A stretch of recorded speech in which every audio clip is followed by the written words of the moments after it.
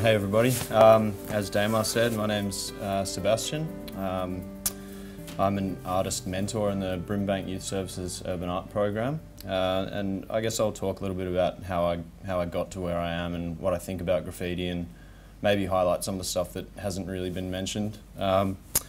So I got interested in it when I was in primary school, and I've always been into drawing and things like that. So for me it was kind of, I guess maybe as a child you're more susceptible to this kind of stuff, but when I first started seeing graffiti on walls, I wasn't offended by it or threatened. I was intrigued and I thought it was cool.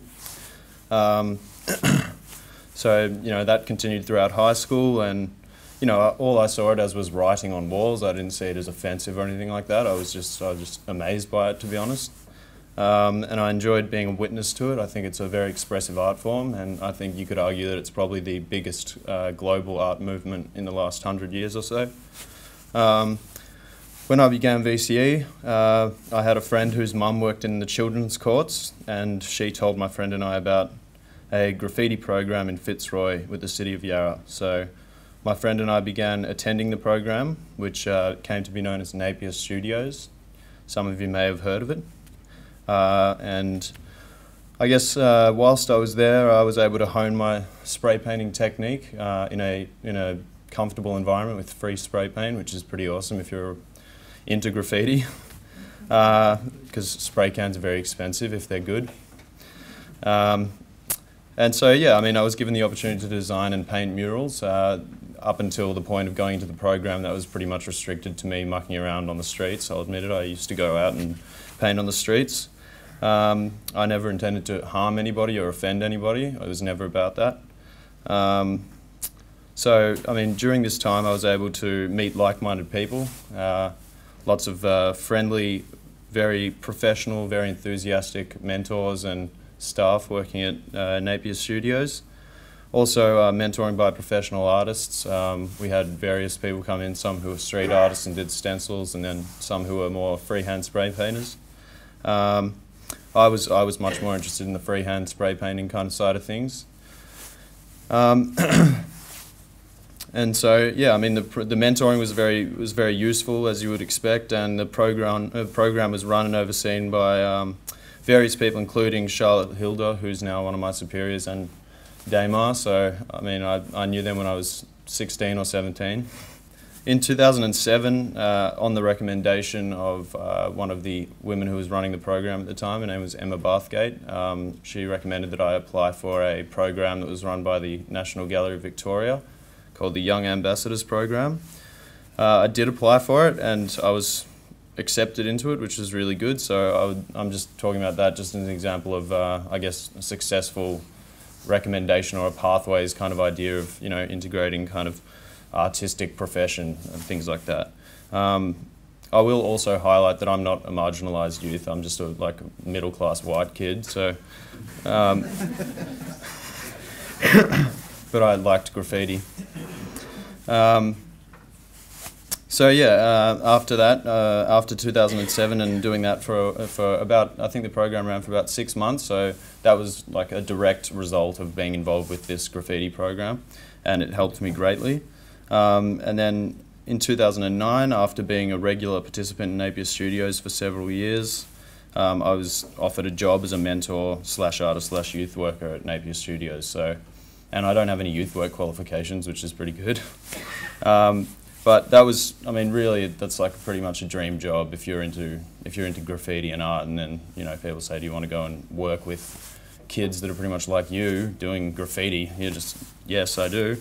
So that was an amazing moment, and I worked at Napier Studios in this capacity from 2009 until 2011 under Adrian Doyle, who some of you may have heard of. He's now works closely with the City of Melbourne in their street art and youth art programs.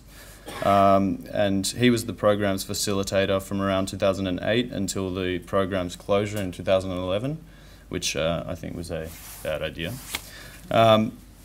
Also in 2009 I began a Bachelor of Fine Art and Drawing at RMIT, and like I said, I always liked art, so I probably would have done that anyway, but being involved with Napier Studios and things like that kind of made me realise that I should probably go and study this thing that I loved. So during my time as a mentor and youth worker at Napier Studios, I was able to share my knowledge of and passion for the art form of spray painting with lots of young people. And the other thing is I learnt a lot from the young dudes who were going to the workshops. I could watch the stylistic and conceptual kind of ideas of aerosol art change from person to person.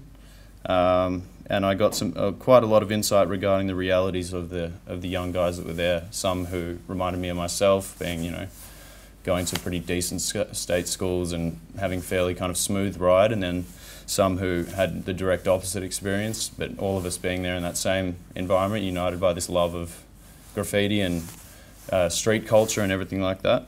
So it was pretty inspiring, and I was happy to work with these kids who were so similar to myself. It was satisfying.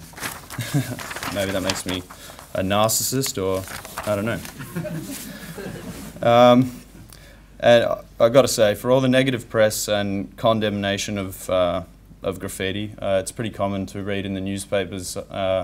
Graffiti writers are described as mindless vandals and idiots. I resent that accusation, and I think it's plain wrong, and I think it's bad journalism.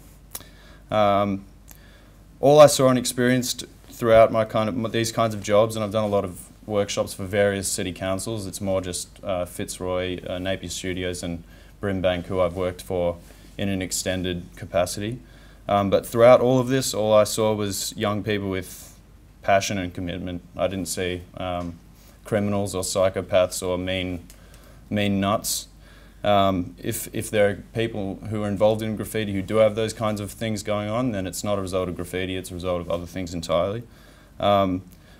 So in March 2012, after the completion of my degree, I began working with Brimbank, and I haven't really looked back. I definitely enjoy working in this way, and I can say with confidence that our program has definitely enhanced a lot of the young dudes' passion for what they do, and in a lot of cases it's made them want to move into professional arenas. I would say that most of them have definitely reduced their tagging and things like that in light of the fact that they're now able to hone their skills and become more artistic in their endeavours rather than, you know, going out and bombing stuff.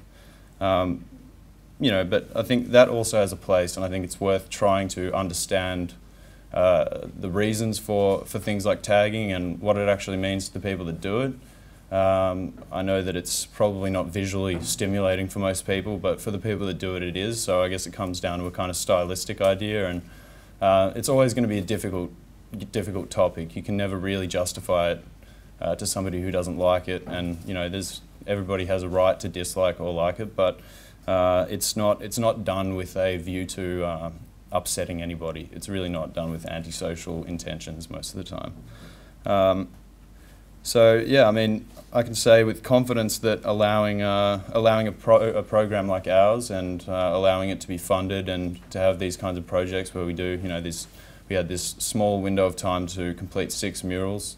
Like Damir was saying, it's the window was difficult. It was short, but there was an advantage to it in that it forced the most committed members of our team to work very hard, and all of them progressed significantly just over this small space of time. So it's been very beneficial in terms of them advancing their artistic ability and things like that. And they definitely have, you know, I mean, when you speak to them, a lot of these guys don't think that, you know, they live in Sunshine, St Albans. One of them lives in Hillside, which was mentioned before, and if you ask them about why they get into graffiti, they generally will say that there's nothing else to do in those places. So it's about occupying themselves and belonging to a group. It's about many social things, and to provide them with a chance to use good quality spray paint to do proper murals and to learn from each other and share each other's experience and their knowledge and things like that. To cultivate an enjoyment of art rather than to condemn things is really the only way to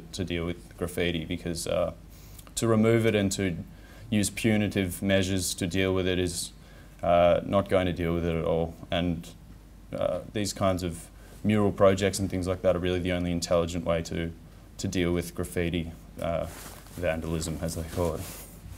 So yeah, that's my opinion. Thanks everyone.